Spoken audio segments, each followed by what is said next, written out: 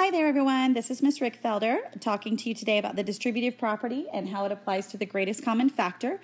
Really quickly, I'd like you to pause your video so that you can actually set your paper up in your composition notebook just like this. You should always be on the right hand side of the page when you're starting a new video. So go ahead and go to your next blank page that has the right hand side free, and you're going to write distributive property with GCF. You're going to write video in the top left corner, and on the top right you're going to write 6.NS.4.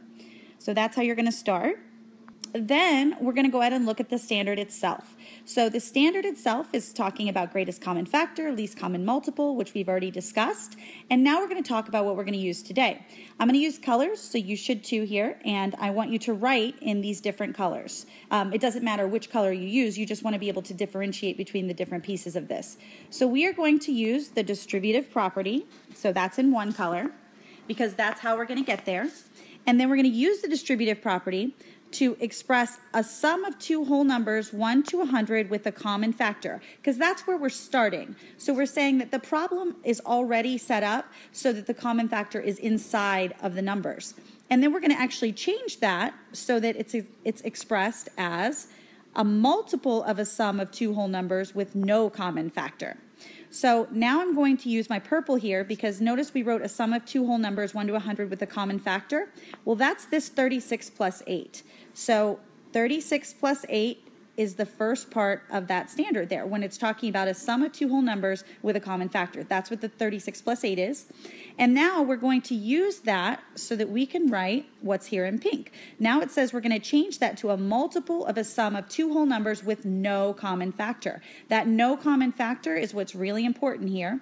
So what we're saying is that 9 plus 2 right here has no common factor. And then we bring out the common factor, or the greatest common factor. So now we have 4 and then 9 plus 2. So go ahead and copy those pieces down now. So you want to write everything that you see underlined, and you want to use different colors so that they match everything that you're using here. And now you can see I just threw my write this down here on the left-hand side, so you just want to make sure that you're writing everything down that I've underlined. Now you don't need to write the entire standard. You're just writing the part that says use the distributive property to express a sum of two whole numbers, 1 to 100, with a common factor as a multiple of a sum of two whole numbers with no common factor. And then for example, so that whole chunk is what you're writing down, okay? And now we're going to go ahead and look at how to do that. So first, before we dive into the standard, we're going to go ahead and take a look at what the distributive property actually states. So the first thing we need to talk about is what property means. Property is going to be, those are the statements that are true for any number. So you want to go ahead and pause the video and write that down now.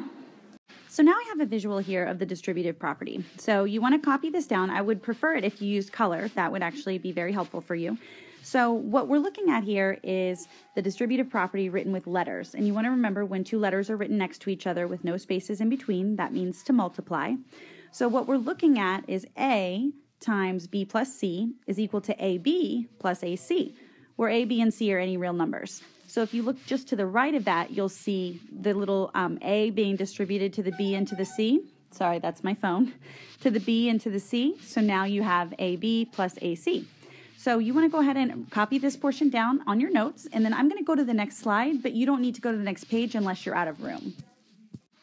All right, so now we're going to go ahead and go to the next page. You don't need to go to a new page in your book. You just need to make sure that you write this down, and I do want you to write all of the instructions down for this first one as well. It says use the distributive property to write the expression as a sum of two whole numbers with a common factor as a multiple of a sum of two whole numbers with no common factor. So basically all of that verbiage just means that you're going to go from this side of the distributive property, which is what we're going to be starting with right there, to this side of the distributive property, which is what we're going to end with. So you can add this to your notes here. So in green, I'm adding that this is our starting point. And now in red, I'm going to add that this is our ending point. And that's basically all those instructions are saying. You want to go ahead and add that. So that's really all those instructions are saying, is that we need to take it from 99 plus 27, and we need to pull out whatever the greatest common factor is. So let's go ahead and do that now. So the first thing that you're going to do is to find the greatest common factor of the numbers that you're given. So for me, what I'm going to do is I'm going to go ahead and use the ladder method. So the numbers that we're given are 99 and 27. So I'm going to go ahead and set that up on my ladder. So I've done that over here to the right. You see 99 and 27, and then I've written the L. And now what we're going to do, I'm going to change colors so that you can see. Remember, we're going to start with the lowest prime number that you can pull out of both of them. So the first lowest prime number we're going to look at is 2. I know that I can't take 2 out of 99 and 27 because they're both odd numbers. So I'm going to go on to 3. I'm going to check and see, can I take 3 out of both of those? So yes, I can. And now I'm going to kind of get through this a little quicker because this was in the last video. So then we get 33 right here, and we get 9 right here, and you can still take some more out. So let's go ahead and draw another piece to our ladder. We're going to pull out another 3. We get 11 here, and we get 3 here, and we are all set here because we can't take anything out of 3 or 11. So now we're going to identify our greatest common factor. And remember, our greatest common factor can be found by multiplying anything that's on the left-hand side of our ladder. So that's the 3 times 3. So now you can see where I wrote that 3 times 3 is equal to 9. And so now we're going to go on to step 2. All right, so step 2, you want to write down, it says replace each original number by a product of the GCF and its other factor. What? Let's talk about our translation here because that's all in math speak. So what we're going to do is we're going to take our original number, which was 99, and then we're going to replace 99 with whatever we've divided out that greatest common factor. So what's 99 divided by 9? We get 11. Now, if you've used the ladder method, you can use the numbers that are on the bottom of your ladder, and that's what you're going to see here. So let me show you that. Now I'm showing you with colors so that you can see where everything came from. So now we have 99 plus 27, that's what we started with. I'm going to switch back to blue now, and I'm going to pull out my greatest common factor, which is the 9, and then I'm going to multiply 9 times 11, because 9 times 11 would give me 99. So you need to make sure that on both sides it's the same. So in blue I have 99, and 9 times 11 is equal to 99. I'm also going to copy the plus sign because that's in the between my 99 and 27, and now I'm going to do the same thing with 27. So I have to think to myself, 9 times what? So we know it's going to be a 9 times, and it's going to be 9 times 3 is what gives us 27. And again, just a little cheat, you can see here that you have the 11 here, and you have the 3 here. So those are the numbers that are actually going to be the other factor when we're talking about this other factor right here. So now you've done the second step. So now you're going to see that we need to place the greatest common factor on the outside of the parentheses, so that's the 9. So we went ahead and put that on the outside there, set up our parentheses, and then we're going to go ahead and just put what the leftover factors were, so that's the 11 plus the 3, and we're going to put that inside the parentheses.